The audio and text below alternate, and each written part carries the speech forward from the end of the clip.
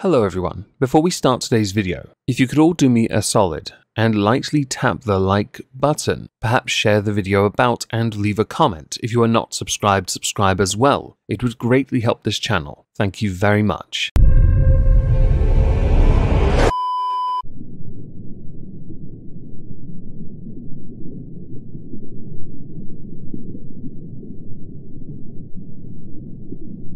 Well, isn't this just fantastic? Captain's log. Subdate 220805.3. I've passed a law that bans unions now. No one should be allowed unions on my boat. Now my crew are salty and seeking revenge. I reckon they'll go for Bork, as he ended up granting to Spoon, who in turn told me. Hello everyone, welcome to This Week at Twitter, or Twat. Today I'd like to talk about Def Noodles. Def Noodles very recently got his Twitter account back. I had thought perhaps the lessons had been learned from the, Millie Bobby Brown thing that got him yeeted in the first place. Maybe the lol suit with Keemstar will go the way of the dinosaurs because it is a lol suit. What do you really expect to get out of it? Perhaps, with those lessons learned, a new leaf. Of course the word perhaps is sarcasm if you didn't know already, because he got back and immediately went to work. Now as a creator, we all use it to promote Twitter, that is, our content. I do all the time. I promote videos on this channel, Electric Boogaloo, my reading channel, live streams on Moisky Live, and on Twitch. I do that because I know there is a chance some will see my content on Twitter and follow the links and support me by watching, liking, subscribing, following, and so on if they choose to.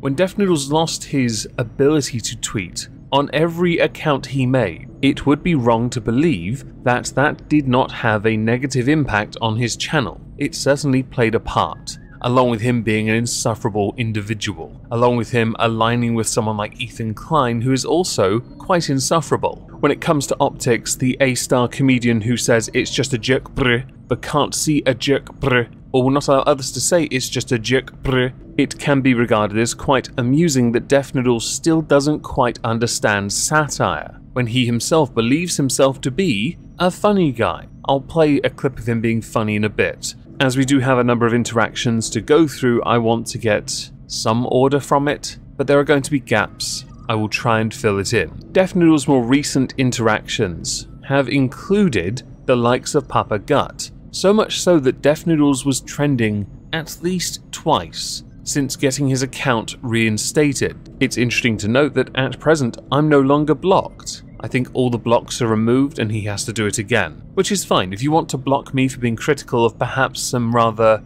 poor choices on your part, you're well within your right to do that, Dennis. But know this, I don't mean any ill intent with what I say, but I do believe from you there is ill intent. Either that or the most remarkable level of ignorance. And irony. There's a lot of irony. So the first time that Def Noodles was trending, I'm going to go through a few tweets from that. Def Noodles is literally a commentary channel. Every commentary channel is about stupid drama, needless beef, and false accusations. We'd condemn Def of engaging in the same BS that's plagued the platform for years. A fair point. Is Def Noodles' final joke trying to go Kaufman by making himself look as bad as possible so he can then go, I got you, I faked a her thing? But the tweet that got Def Noodles trending, MF, got famous on TikTok for joking about effing 14-year-old girls, then gets offended someone jokes about him. But you know, he was right. I shouldn't have said that. I should have instead said he makes himself so small in his videos to hide the fact he looks like a paedophile. Now it should be noted with regards to Def Noodles' tweet on the 28th of July, there is actual additional context from Papa Gut.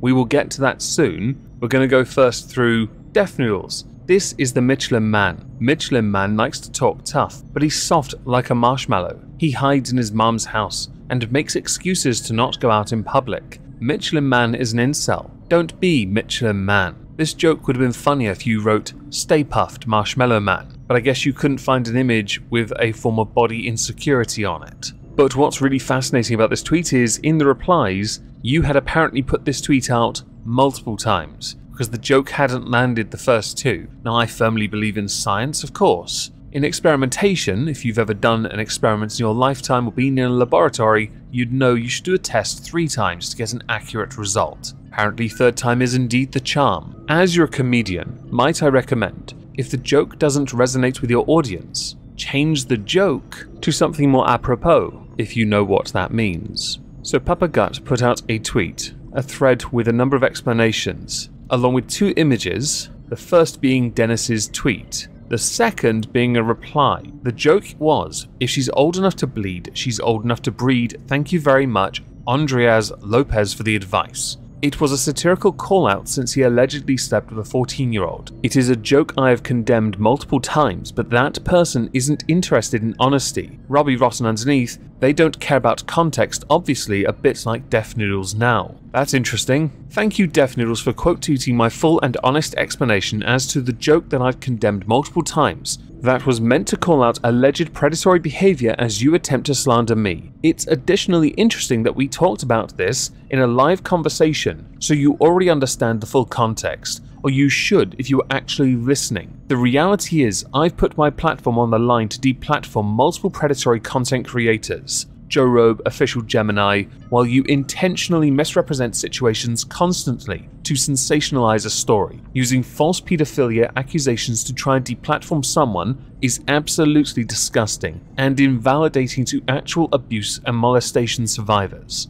But it's clear you don't actually care about that. Repsion, holy hell, how is he this retarded? Context matters in all situations. Apparently to Dennis, no, because you said a joke and I'm the authority on that. Papa Gut then also tweeted, I decided to put up my response to the situation from my live stream. It gets raw and emotional towards the end, which is embarrassing for me, but I feel the need to put it out. Dennis, I hope you get everything you deserve in your life. Underneath, a link to the video in question. It is 16 minutes long and it is worth watching. It is worth listening to, because it is vitally important when you make such accusations like Def Noodles did, you understand how much it can hurt someone. These kinds of accusations can run the risk of ruining a person's life. Oh, but their career on YouTube, I'll be honest, their life. The whole thing. And what you've done, Def Noodles, is by definition a form of slander. It's quite interesting to me that before you got your Twitter back, you were considering a lawsuit or pursuing a lawsuit with Keemstar because of slander, libel, and other things. Yet you have done the exact same thing here. You did the same thing. One rule for me, but not for thee, apparently. That is not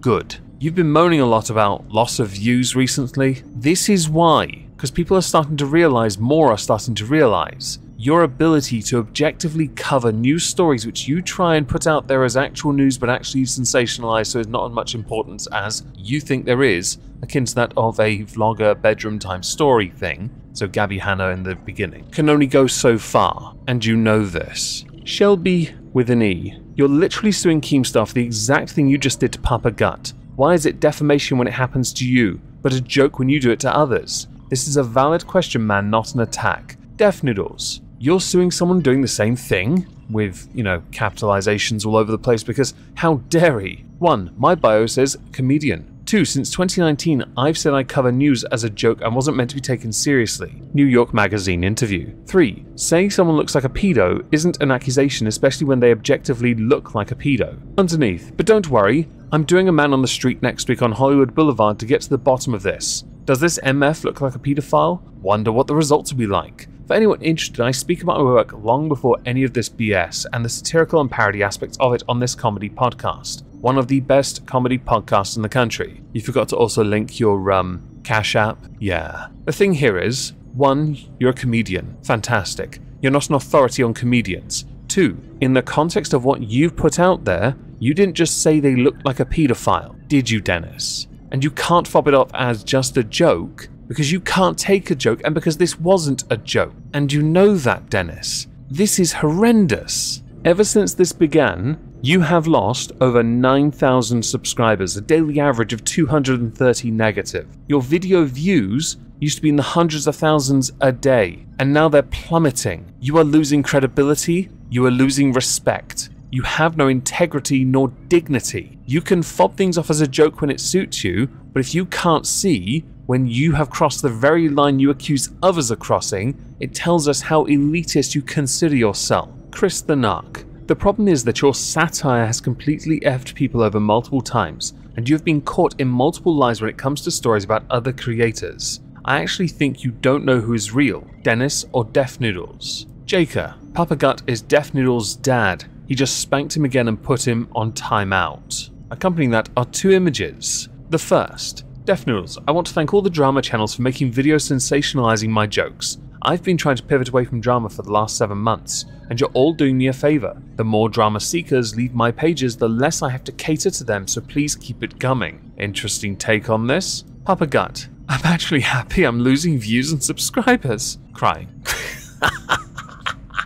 If I was going through what Def Noodles is going through, I would be in some form of damage control, panic mode, rebuild quickly without courting too much controversy. I love what I do, by the way, and I'm not really a drama channel. I just cover dumb crap on Twitter, and stupid people everywhere. Some are online, some are offline. But I'll happily sensationalize your mad jokes, because they're so funny. You made me belly laugh out of my arsehole. Def Noodles. Who could have seen this coming? Papa Gut says he's suing Def Noodles because I made a joke saying he looks like a pedophile, which he does. In fact, he looks like an alcoholic Santa Claus who touches children at the mall. Anyway, please go ahead. Would love to discuss in court. Underneath, dude says he's unbothered, then says he's suing me because that's the most unbothered thing you can do. Everyone underneath is telling you you're harassing him now. Everyone. This is mental. I'm assuming they're all sensationalizing as well and misinterpreting your jokes. Okay. Well, I think now is a good time to play one of your jokes that had many people feel like it was a rip-off of something from SNL. Yeah, I got boy problems.